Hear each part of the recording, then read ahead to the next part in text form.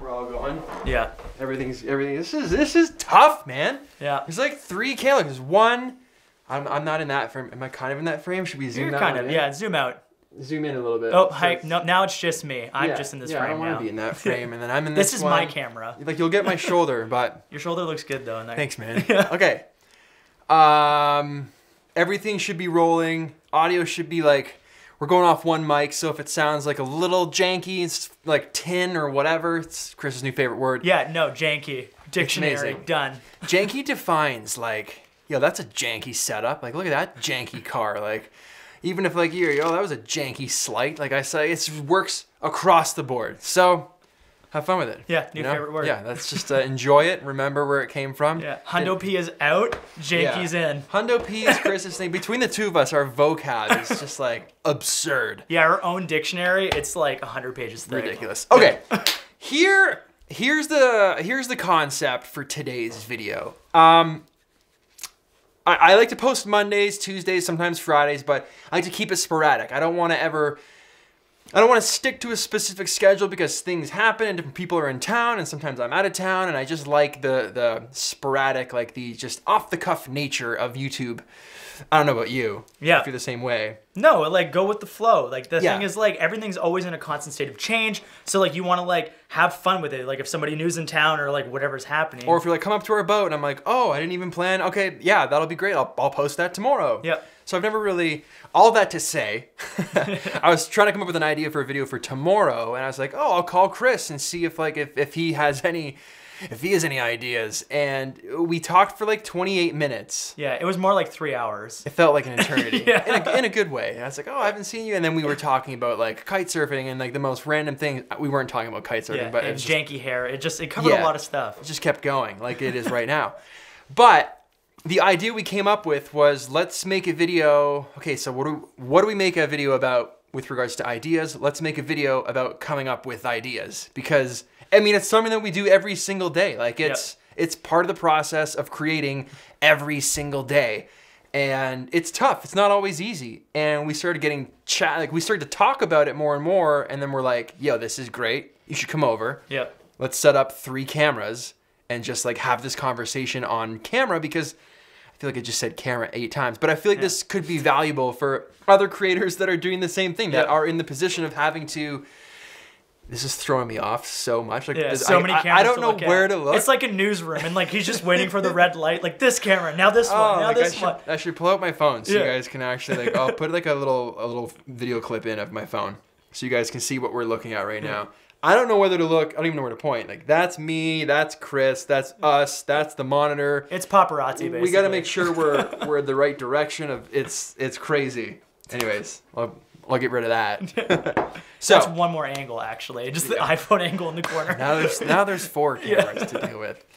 So the overall concept is, how do you come up with an idea for a video? And sometimes, are you trying too hard? Are you putting too much work into the idea when it's not really even being expected of you? So I think let's start things off by saying, like, the amount of work that you put into something doesn't, with regards to YouTube, doesn't necessarily convert to views.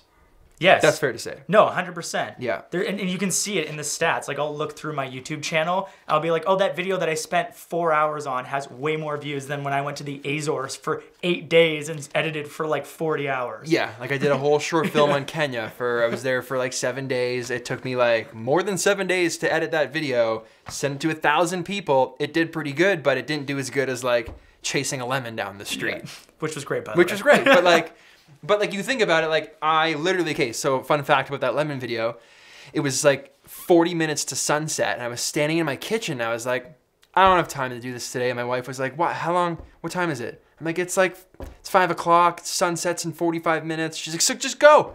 You have 45 minutes to chase a lemon around town. You can't get that done? And I was like, that's a great point. So I just went and did it, got it done, 45 minutes. Great concept, funny. Yep. Did way better than a lot of my videos that I've planned and shot for like days and days and days. Yeah, over planning kills it sometimes, and it kills the energy on things too. Like there's so many times where like I've planned out the whole thing of everything I want to say, and I'm like, all right, point number one, I'll start talking to camera, like, and it doesn't feel natural. But then sometimes when like you haven't planned, and there's like we just go and do something really fun, like that video is great and it's really fun, and you kind of like create in the moment. Like my favorite song, I used to be a musician, by the way, and my favorite song I ever wrote, I wrote in an hour. That like it kind of chaps my ass a little bit, just because like but it's a good thing to remember when you're creating content. And we were talking about a specific video, like, okay, so Christmas time, Casey's video with Samsung that I helped them with, we turned a whole abandoned mall into a winter wonderland. Like that's crazy. Like that's like, oh, you think about that from like a content standpoint, you're like, that is so good. There's so much to film there. Like that's gonna be a great vlog. And then I went and made a vlog about how to vlog, and I scrapped that whole thing and just talked to the camera. Like there was no cuts. There wasn't even like a crossfade in that whole video. And it did better than the abandoned mall snow palace thing. Like, and you think to yourself, well, like why is that? And I think it's because like people want, like we've said in that video, people want your personality. They just want to see you. It doesn't really matter what you're doing, which is why you said one of my favorite videos of yours is like when I went to get the mail or something. Or yeah, when he went to go like pick up his coffee machine. That's what it was. I remember just being like, I think I've been through like a similar experience going to like pick something up, and like the relatability of that video is what stuck with me. Like I don't know why. Like sometimes I'll think of Peter's channel and people will be like, oh yeah, when he went like swing in just the stuff. It's like no, when he picked up his coffee machine. That's my favorite video. But it's like, and that reminded me of like when I cleaned my garage for a video, because like I think of Ty Lopez, like here at my garage. Yeah. You want to be successful? Read books. Yeah, shoot on a camera. But like I was cleaning all the boxes, right? Because I have a problem with cardboard. And everyone was like, how did I just watch a 10-minute video of this dude cleaning his garage? And like, I enjoyed it. Yeah. And it was interesting. And I'm sure that video is done better than like half the stuff that I've like, okay, sometimes like it takes me several days to shoot a vlog. Like the one we did together. Yeah. We got back together the next day and just like kept it going. You put all this work into it. Not that that's a bad thing. Work ethic and putting all that kind of work into a vlog is great. I don't, this isn't like us saying, don't try. don't try, just film whatever because it's probably going to do the same. Yeah. It's not that. Sometimes that is the case, and that's kind of the point. It's just that, you know, we spent an hour on the phone this morning and ended up just making the idea about making a video about making ideas. Yeah, it's like so meta, guys. It's like this super like weird loop that we're going to be talking about, but I don't know. It's just, sometimes it's a bit discouraging though. I don't know if you have that, because like you work hard on an edit, you try something new, you're color grading, and you're like super pumped, you find the perfect music, those map bars come down, B-roll starts, and you're like, whoo! And then you make a video talking about like shoes for 2 minutes on the curb with like the most janky angle that you could possibly find, and it does way better. Yeah. But okay, so there's the thing I like about it. There's no recipe to success for this. That's what, it keeps you on your toes all the time, because the fact that you can't be like, oh, I can just do this over and over again and it's gonna get like 1 million views each time, that just doesn't become fun. And the whole idea of YouTube from my perspective is it's like you get to use it as a creative platform, try new things, and because the audience will resonate with it in different ways and will find its way on the internet in different forms and factors, you can always just be creating. And the exciting thing is if you don't rely on the fact of views, you can just use it to create, and you can be like excited by the fact if something does really well. And like that's what I love, is it keeps you on your toes and constantly keeps you thinking of new ideas. Yeah, and sometimes like you're filled with ideas. Sometimes it's just like, I can't stop coming up with ideas. Like I check my phone, a little notes app, just like tons of them, and then sometimes there's just nothing, and I call Chris and we chat for 30 minutes, and the idea ends up being about making ideas. Making a video about ideas. But like, I don't know. It's sometimes it's hard, and we liken this to setting expectations. And it's funny because like I feel like, because I teach cinematography and photography and I love to like make videos look as best as I possibly can, I have this like false idea in my mind that every video that I make has to be like the best video I've ever made. Yep. The intro has to be incredible. It has to have like a great story. The ending has to be great. There's got to be humor in it. Like there has to be tasty, slow cooked, like juicy, delicious, to the right temperature B-roll. Everything has to just be on point. or it's not a good video. And I think that like sometimes, you know, obviously your audience don't have the same expectations. It's funny. Like, okay, so for example, let's use Casey for an example. Yep. I like never, if I see that he's posted, I never think to myself, oh, this better have X, Y, and Z before I hit play. I just hit play because I want to see Casey. He's my friend. I just want to see what he's up to. You like his personality. I just like his videos. Yeah, I don't actually think like, well, there better be a drone shot. There better be some fucking map bars coming down there. Coffee, it has to be in there. Chris better be on his one wheel. His hair better be down. It must not be in a bun. It has to be flowing. Like people don't have those. We have those expectations as creators, and I think that's part of what sometimes makes it hard to make videos. Yeah, that puts so much pressure on the creative process too, because then it doesn't become fun, because then you're just like, oh, it has to be this, or it has to be epic, or like every idea isn't good enough. But really you could just have something simple, build on that, like the lemon video, and go and have fun with it. And I think that's such a key thing, is like this is all supposed to be like, you're supposed to have fun. YouTube is supposed to be we're making a fun videos. thing. We're making videos with our friends and just like being creative, and like you are the director of everything. Like you are the, my friend Chris Ramsey always says, like you're the god of your own social media. So like you can do whatever you want. It shouldn't be stressful. It should be like, oh, I've got a great idea. I'm going to chase a lemon around town. I'm going to have fun doing it and peace out.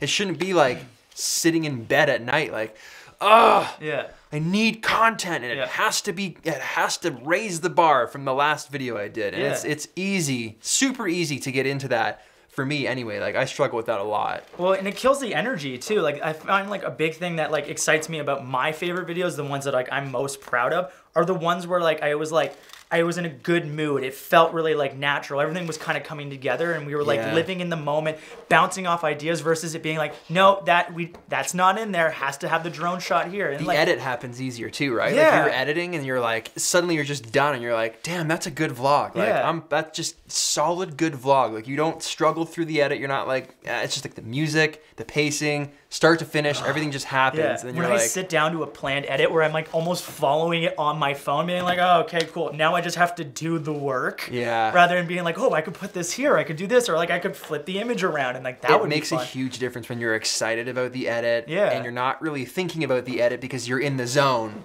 with the edit. Like it's just like, suddenly it's just done, and you're like, oh, great. Like I remember the couple videos I made before, like the abandoned mall in Milwaukee. I remember there's lots of planning to do with those because I was like, I'm not going to be at home. Like, how am I should bring Jesse to come help me with these vlogs. And like, it was a big process. And the video I made right after, like when we got back to New York to edit that video, the Casey's final video, I think I started filming in Casey's studio at like 6 p.m. I ordered some room service. It was like a super fast vlog that like I didn't even put anything behind. Like there was no B-roll in it. And I remember getting home thinking like, I might not even have enough for a full episode. And that's another topic in and of itself, right? You never think you have enough. And then like I made this vlog, titled it talked about like a camera hack in there, and I was like, that's cool. Like, yeah, I'm down with this. That vlog did like better than the last like 4 videos before it. And it's just like so interesting. And that's kind of where this whole thing comes from. But like, yeah, I remember thinking that like, I don't even think I have 5 minutes of content. I think I cut stuff out. Like that's always, didn't that happen to you like a day ago? Chris's last vlog, same thing. Yeah. We had this whole scene, and it's like we shot this whole thing, and just like gone. And I was like, it's funny that like a little bit of talking goes a long way, but you never think you have enough. You get home and you end up dropping so much. So like, but I never remember that stuff when I'm out there shooting. I'm always just thinking that like, no, I got to keep going. I got to make this better. I got to put all these pressures on myself to meet expectations that don't really exist. And it's so easy to fall into that trap. So if I had to give anyone advice who's starting a vlog, who is looking at starting a channel or making videos currently, is that like your audience isn't expecting like an Oscar award winning vlog, tutorial, whatever you're doing, review, tech review. They just want some consistent, they just want to see you having fun doing what you love. And I think that's super easy to forget. 100%.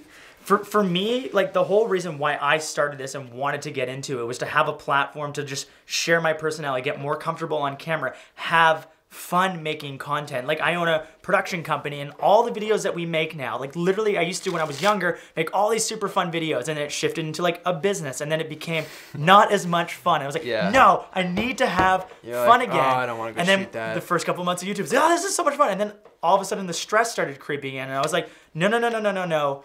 Expectations, push them out.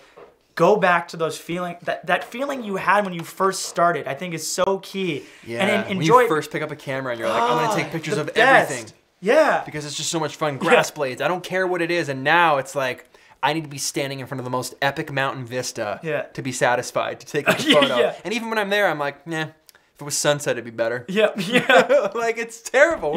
When did this happen? Yeah, where are the northern lights right now? Yeah. Come on. Who here, by show of hands, who here has seen The Office? Is that your favorite show? Yeah, by far. But why is it, okay, so like my favorite show is like Lost, 24. Those seem so old now, like 24. Like, that happened back in like the 80s, I feel. You know what's funny? It's like The Office is the only show I watch. And it's funny because people will be like, oh, wait, have you seen the latest Netflix? It's like, oh, The Office again for the 18th time in a row watching it. The reason why I love The Office so much, two reasons. Number one is they've turned like a normal situation, a very like everyday thing, into something epic, into something that you can relate to. And I think the relatability of The Office is what pulled me in so much. And number two is it's so character driven, like you fall in love with the personalities. And I think on YouTube, you don't fall in love with people's concepts. Like you'll see one video, be like, that was a great concept. You don't fall in love with the mountains. Yeah, shooting. But what has you coming back, and what I think is one of your strongest things is people love your personality, and people love certain YouTube personalities. You constantly keep coming back. You're like, subscribe to their personality, and you will watch whatever situation they're in over and over again because you want to see how that personality reacts to it. And I think that's such an important part. You'd be like, oh, I should go do this. I should like go on an epic trip. We should fly to Hawaii helicopter. It's like, no, just like go chase a lemon. It all comes back to the lemon. Yeah. You need more lemons in your video, really. That's so funny. Yeah. I agree on the relatability part for sure. Like you can't always relate to like someone hanging out of a helicopter, and you know, I've said this in vlogs before. It's the personality that counts, and that's why we are addicted to certain TV shows and characters and stuff like that. And it's like if Daryl dies, we riot. Yeah. Because like I like Daryl more than I like the actual Walking Dead series. Like I like him as a person. I like his acting. I like his character in the show. And if it wasn't there, I'd be like, well, the hell with this show. Yeah. And it's almost the same as a vlog, right? Like you remove anybody from their own vlog episodes and fill it with just some random, or just fill it with nobody. It's just like no talking B-roll of all these places for the whole thing. You'd be like, this sucks. Like this is just like I'm not getting what I need or what I normally get from these episodes because the main ingredient is missing, which is you. So, you know, think of late night television. You watch Jimmy Fallon for Jimmy Fallon because you want to see how Jimmy Fallon reacts. You want to see him break down when he's trying to make a serious face in some game that he's playing. And being awkward again. Yeah, and it's like you don't watch it because you're like, wow, like the camera work that those crane operators, like, and if you were a crane operator on The Tonight Show, like, great job. Yeah, agreed. But like, I'm sorry, we're not watching it.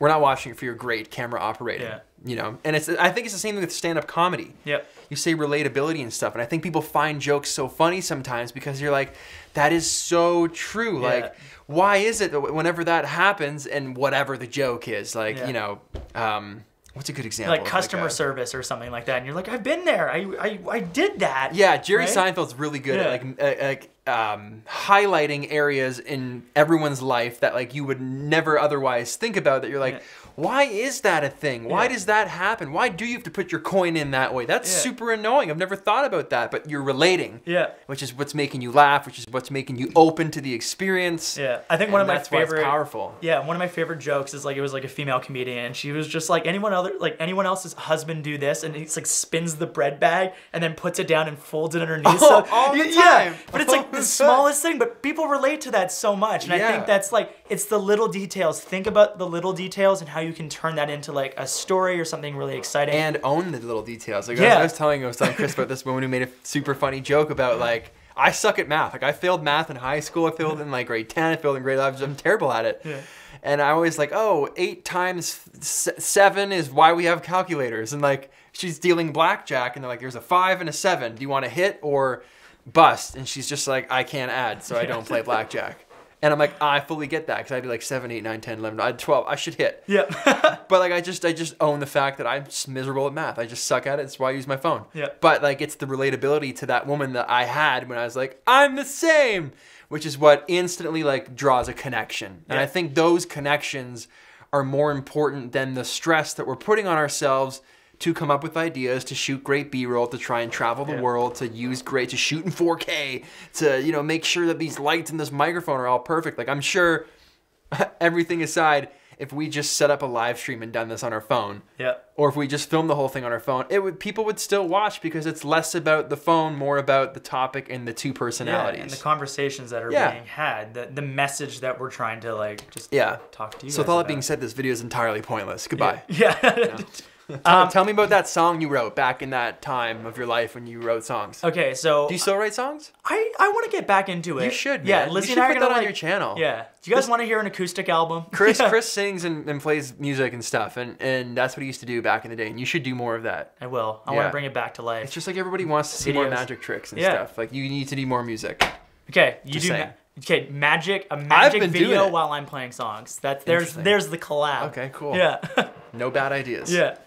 Actually, on that note, in terms of like saying yes and or like no bad ideas, one of my favorite things is when I was working with this one producer, we were like recording this song, and he was always like, "Hey, we should put drums on this track." Now I was like, but does it need drums? Should we think about it? He's like, no, let's just try it. I was like, oh, sure, yeah, let's do it. And he's like, cool, here's a drum. He's like, I started playing some stuff. We started building upon it. He's like, okay, here, bass line now. Let's add a bass line. I was like, but I kind of wanted the song to be like raw. He's like, no, bass line, let's do it, bass line. I was like, okay, cool, producer, I'm just going with the vibe. So he puts the bass line. I was like, actually, this is sweet. What else can we put on? He's like, yo, shaker. Okay, let's go. And we just started layering things. And I was just like, yes, and it's like a whole improv thing. Yes, and build on things. Because that's what ended up making that song so great, is because if it didn't work, we'd be like, okay, scrap it. But we said, yes, we would try it. And I think the idea of like adapting an improv lifestyle to video is the yes and is so important, because you can just take a simple kind of like starting point where it's like, let's get together and go and hang out, and then yes and, and then there's something that might come from it that might end up being the best video. Might not, but it might also be the worst. But too. that's the thing, right? Is like with ideas specifically, kind of build upon them. Doesn't always have to be like that's the best one or this is the worst one. Build upon it, because you might even end up at like a different area that you really loved. Tangent. That's fine. Yeah. Shut up, Chris. Yeah. I think it's kind of like I like when people say like allow room for the unexpected, and like allow yourself to be like pleasantly surprised and stuff. Not necessarily like setting expectations like we mentioned at the beginning.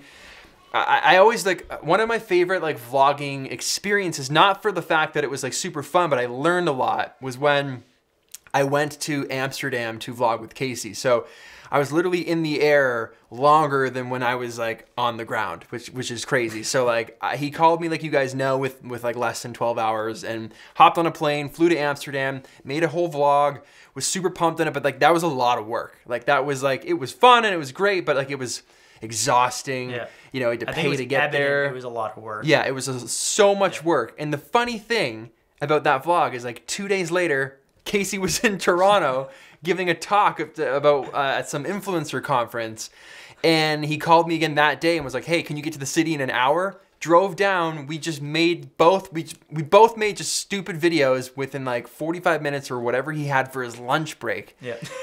That video for me did better than the vlog where I actually flew to Amsterdam to make a video with him. The video the next day that I made in 40 minutes that had like no B-roll, like had nothing. It was just like, it just did better. And his vlog was also super funny, and we both laugh about it because we're like, wow, like, yeah, that was a great trip. But like those other videos too, like, man, did those just come together so well? Yeah. And it's just interesting how sometimes like you would expect like, no, this is going to be huge. Like, I'm putting all this effort and all this work. I'm flying all this way. Yeah. I'm going to this epic place. Like, this is going to be like the culminating piece of my entire career.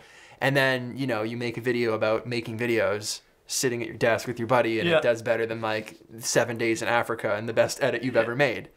But I don't think that means that those movies, those films, those videos are also necessarily worse. No, because they did worse. No, I think you should be very proud of that vlog you made with Casey, because it was so epic. And I remember like when I first watched that, I was just like, like amped It's up. I was fun, like, yeah. I gotta create. But still, like, there's value to it. But I think going on that, you don't have to judge that something was good because it got a lot of views. Yeah. There's different, lenses that you can look through. And I think, the film that you made in Africa, that's something that you can always be proud of. You know what I mean? Oh, it's And like my best work. I still think so to this day. Even though it doesn't have half the views that some other videos that don't even, in my opinion, deserve the views, Yeah. I don't think it means that it's less than. Yeah.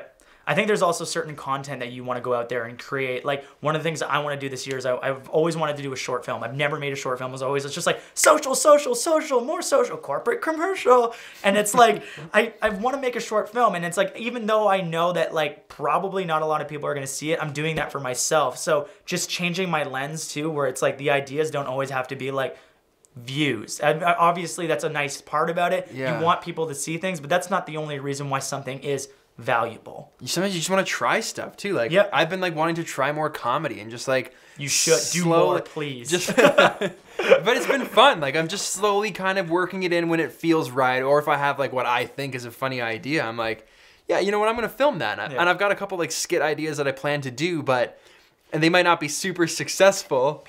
What? Nothing. They might not be super successful, but like it still shouldn't stop me from executing those ideas. And I think sometimes a problem that I have a lot is just following through with an idea. Like, I could have 17 things written down on my phone for like stuff to shoot for YouTube videos, and then I look at those things like 2 weeks later and I'm like, no, forget it. I still don't know what to do.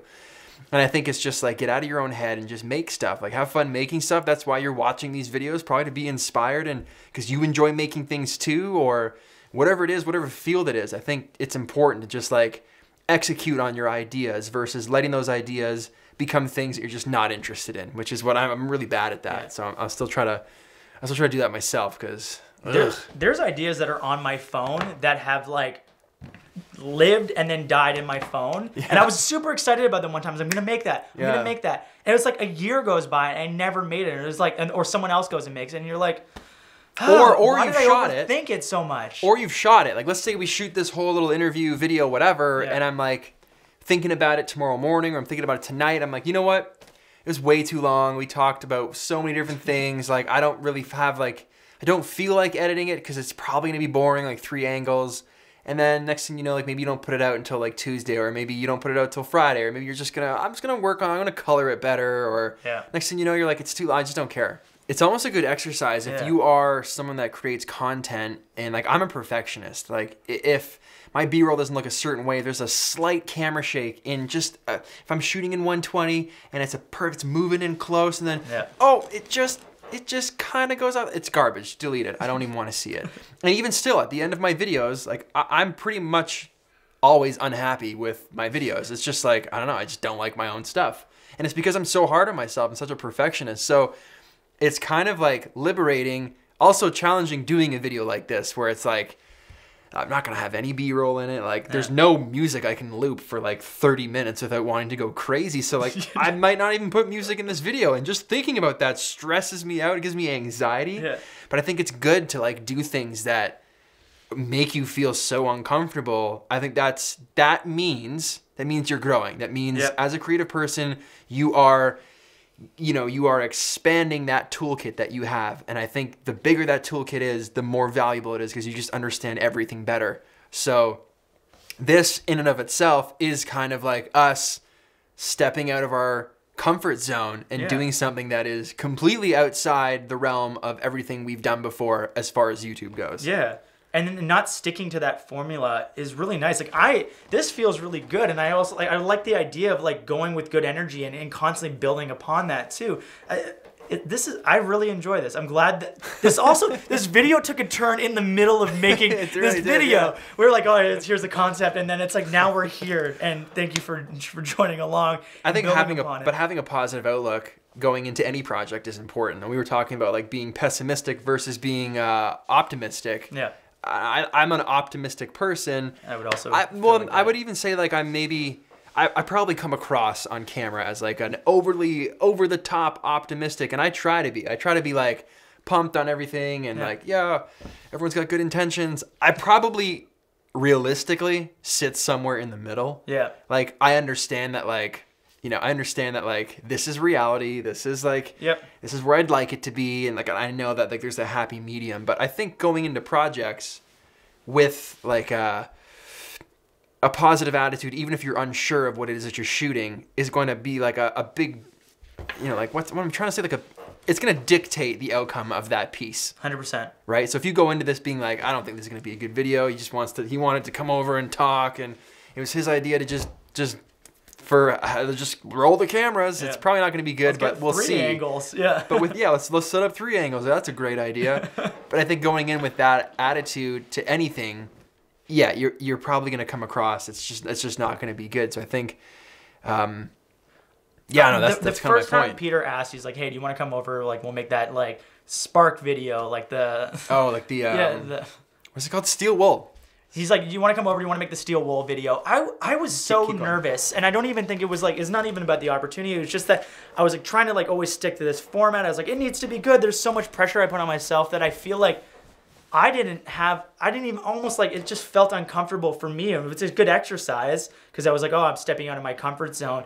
But like this feels amazing. I feel like a lot less like stressed out, and like, I don't know, there's something special about that like feels really good, that I like trying this thing, something new. And you'll feel that a lot of the times on set too, where you're like, you'll have a shot list for everything. Like, especially with our corporate and commercial work, there's so many times where I'm like, shot list, we need to get this, and this. And the best shots, always, the best shots were the ones where I just showed up, was like, oh, the light right there looked amazing. Do that again. Go over there.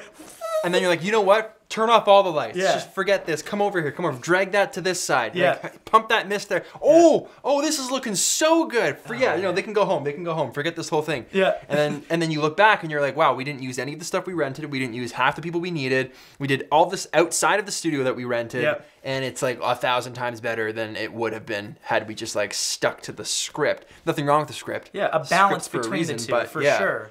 Allowing room for improv and for just anything to happen. You know, it all kind of comes back. Yeah. It all kind of comes back. So I mean, this was a very unexpected turn within this video. Yeah. It was very I'm stoked on it, man. Yeah, I'm pretty pumped on it too. I mean, it started as a kind of off the wall idea as it is, and then it literally morphed mid-video to something else. I'm not even sure what it is right now, but I'm gonna upload it. Yeah. I'm just gonna put it on the internet, and we're gonna put ourselves out there, which is what it is to be a creator. Yeah. You know what's cool about this video specifically is I can leave here today and I feel really good about it. I'm like, I don't even have to worry about like, whoa, what's the edit gonna be like? Well, do you think I came across okay? Oh, like, how's my hair look? Like, it's like... Yeah. It always looks good, by the way. Thanks, guys. But yeah, genuinely, like this felt great, and I really hope you guys liked it too. And like, I hope somebody out there got something from it Yeah. that at least motivates you to push forward. Even like, I think it's important sometimes for you guys to know that like we're people too. Yeah. And we struggle with the same things that you struggle. Just because I have a larger platform to put my work on doesn't mean my work means more than yours. It doesn't mean that I'm more valuable than you. It doesn't mean that like the videos that I make are always going to be superior to yours. It doesn't. We're the same. We're all creators. We're all in this together, and we all experience the same road bumps. I think we just have the experience now with making these every single day, that then we can say like, hey, this is where we get hung up. Like, maybe this will help you to not get hung up. Yeah. And that's my goal with this video. We're trying to just share our lessons with you. And that's what it's coming down to. We've been through it, and we want you guys to grow too. Yeah. With that being said, we're gonna go eat chicken wings because like I'm so hungry right now. Right? I'm so hungry. We've worked up the biggest appetite just talking. Like, my face hurts. Yeah. Yeah. Now I could eat this boom mic right now. Like, I could eat everything on this desk. Like I'm just like, I just eat the whole deck. 52 of them. 54 Yeah, it needs more hot sauce though. 54 if you include the jokers. 55 if you include the how to play poker card. Yeah. 56. Is it 56 with these two jokers? No, it's 56. Okay. Oh! I see. Yeah, I was gonna say 56 if you add the card that says follow us on Facebook and Twitter, but you guys can do that too if you want. Okay, let's just stop recording. Let's turn these off. We're start. Bye.